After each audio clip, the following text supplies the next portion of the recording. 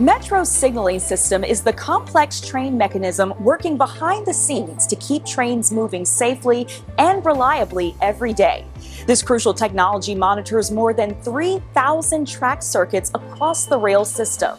Each circuit is like a heartbeat, sending signals between the train and the track to confirm train location and speed and keep operators informed. If anything interrupts that signal, the system is designed to stop trains until it's safe to move again. We're here at Farragut North inside one of Metro's 165 train control rooms. All of the information from the track circuits flow through here to keep trains moving.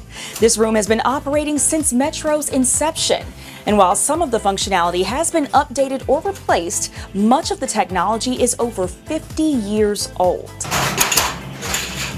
That clicking sound is generated by the system functions that send information back to Metro's command center and even manage vital systems like tunnel fans and third rail power. That means while you sleep, long after Metro has closed, our train control equipment is still operating. There's no off switch, which is why modernization is key. This legacy system has done its job for decades, but it's reaching the end of its useful life. It's time to invest in new technology to make way for the future. And Metro's not alone. Transit agencies across the country are trying to meet modern service needs with aging infrastructure and outdated technology.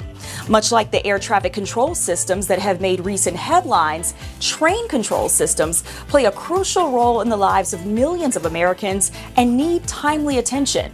New signaling and automation technology will mean more safe, reliable, and efficient service, quicker recovery from delays, and a rail system ready to serve our region for years to come.